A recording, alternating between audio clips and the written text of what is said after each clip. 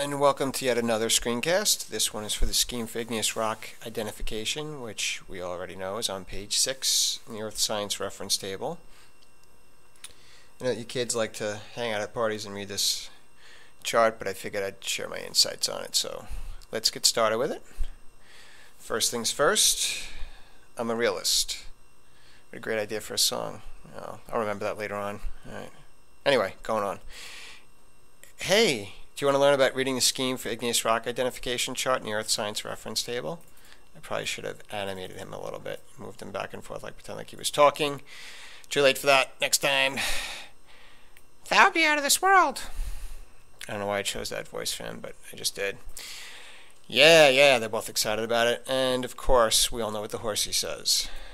Not again. Again, just to repeat, these are the only two characters that are available in Mimeo. Try to make sense out of that. So I'm just going to get my red pen to make some marks, perhaps not. If you look at this, it's a pretty brilliant and genius organization of information.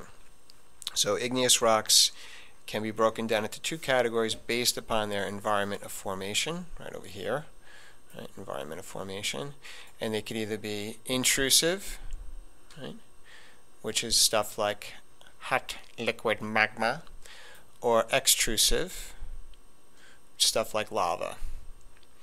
So those are the two basic ways in which we classify igneous rocks, and it's based upon where they formed.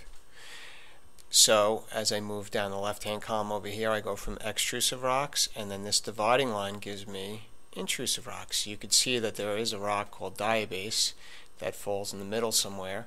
Some forms of diabase can be extrusive, some could be intrusive, and I will show you pictures of that later on. So stay tuned. How exciting. We can also describe them based upon texture. You will be identifying rocks based upon texture, if they're glassy or fine, coarse or very coarse, and that would give you an idea of the method of formation, whether they are intrusive, if they have a coarse texture, or very coarse, or they're extrusive. If they're glassy, you know that certainly is extrusive. On this side of the chart, which would be student left, by the way, they tend to be lighter, lower in density, something called felsic, which we'll talk about more in class, so that obligates you to still come to class, and they are rich in Si and Al. Si is silicone, or some people would say silicon, and aluminum, or some people would say aluminium. On this side of the chart, they are darker in color, they're higher in density, and there's something called mafic, which they are rich in Fe, which is iron, after ferrous, and then magnesium. Right, so those are the elements that would make it mafic, which we'll talk more about that. And then this brilliant thing over here gives you an idea of the composition. So anything here would contain potassium feldspar, quartz, plagioclase feldspar, biotite, and amphibole. So these rocks here, and they have varying percentages of them. We'll show you how to measure that in class as well. And then the rocks in the middle are somewhere in between in terms of color, density, and composition. Again, examples to follow, which is very exciting. But let's take a walk. Maybe I'll use green, be innovative and use green. We're going to take a walk first across this way. We're going to go from vesicular rhyolite to vesicular andesite to vesicular basalt. And what we should see is the color getting lighter to darker. Okay? All of them are going to be vesicular, and I wonder if that's a wordly wise word. Can somebody please let me know if that's wordly wise or not? That would be very nifty of you. That means it has gas pockets, so let's take a look at that. Here you can see vesicular rhyolite. Notice that, where are we? Hey, here we are. Vesicular rhyolite. In terms of color, it tends to be on the lighter side, which it is. You can see the little air pockets or gas pockets, which would make it, get this out of the way, vesicular. Yay! My next rock is going to be vesicular andesite. You could see those gas pockets are there. All right, and that happens because this forms from lava. It's an extrusive rock, and it cools so quickly that the gases that are in there don't get a chance to escape, and that leaves you with those gas pockets, or the vesicular nature of that rock. How exciting to say vesicular nature. You can see it's a little bit darker than the vesicular rhyolite, so we're getting darker in color because we're moving from the left-hand side to the right-hand side, student left, by the way, to the student right side. And then if we look at vesicular basalt, you can see it's significantly darker. Right, there's vesicular basalt.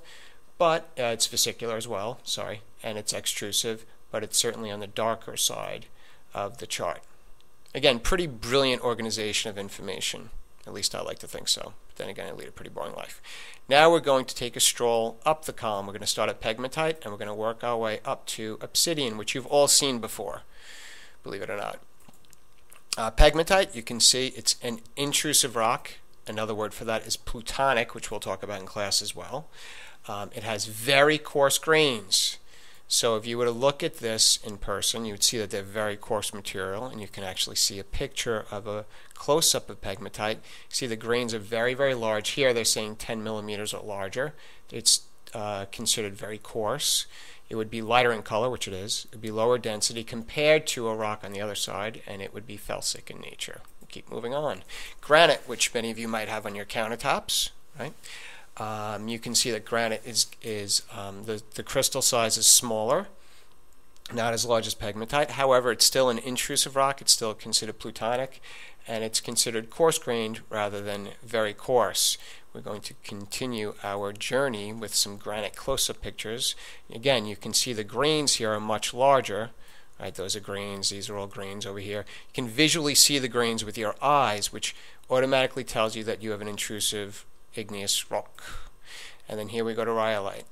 So you can see the jump from granite close-up to rhyolite. You can no longer see the grains. It's actually considered fine-grained texture, and therefore is an extrusive igneous rock. Hoping you're enjoying this as much as I am, because this is thrilling. Then we have vesicular rhyolite. Vesicular rhyolite, sorry, which we already saw before. It's nice to see it again, right? It's kind of like seeing a friend. Yeah. And we're going to continue our way up. Again, vesicular, gas pockets, worldly wise perhaps? I don't know. You tell me. And then we have pumice, which you probably heard of pumice stones before. People use to exfoliate their skin. Again, still vesicular, still has glass pockets. And then everybody's favorite, obsidian. And this is what they used to make arrowheads out of. Primitive civilizations used to make arrowheads out of. Maybe even your first knives came from obsidian. And even though it's on this side of the chart that it's supposed to be lighter in color, you can see in parentheses they say it usually appears black. Okay, every sample of obsidian I've ever witnessed has been black. I'm looking forward to the day when it's not. It'll be quite thrilling as well. Not as thrilling as this or other stuff, or not as thrilling as penbrella, because penbrella is pretty much the most thrilling thing in the world. And here we go, the vesicular andesite. So you probably thought I was going to start at diorite again. A little curveball, and now we're going to head on our way down, and you can see that the vesicular andesite is darker than vesicular rhyolite. However, they're still vesicular, still have gas pockets. And then regular andesite, not vesicular at all. And diorite.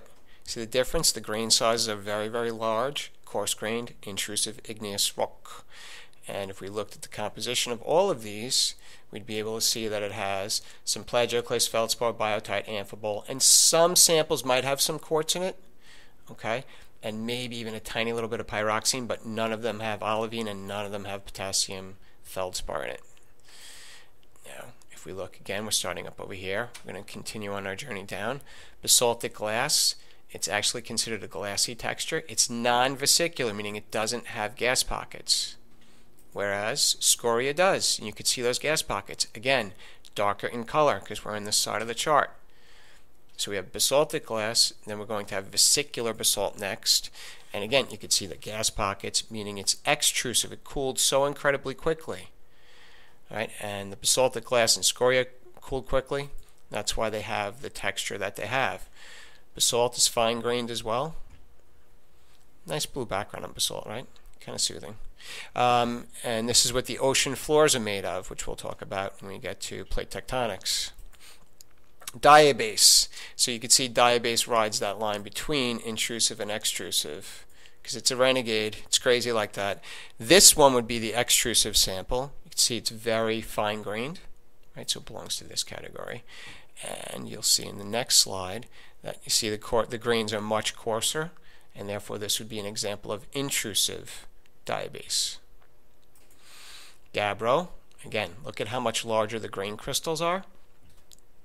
Now we're into the intrusive section yet again. Again, we're on the darker side. These would be higher in density and mafic, rich in iron and magnesium. And that's the gabbro close-up, everybody's favorite. Look how big those grains are. All right. And now we're off on this side. Peridotite, kind of difficult to say. Cool thing about this, see the green in it? And look where it is. And we have pyroxene and olivine. And look at the color of olivine is green. Hey, I'm using green. Isn't that, ooh, what a coincidence. That was not even planned. So I'm going to underline peridotite in green to celebrate that fact. So here we are on this side where would be the darker rocks, the higher in density, and mafic as well. And dunite as well, you could see a high percentage, if not all of it's olivine. Therefore, it's very green. Olivine is green. So, again, a pretty brilliant organization of information. Just to reiterate, not as brilliant as Penbrella, because that's really the most brilliant thing in the world. I'm hoping that you enjoyed this, and you can watch it at your leisure, or leisure, as some people say. It's a great way to learn the scheme for igneous rock identification chart in the Earth Science Reference Table, page 6. We will actually do labs with actual real samples of these rocks and not just pictures. So I know it's going to be tough to sleep, but do the best that you can, and I will see you in class. Have a great day. Bye.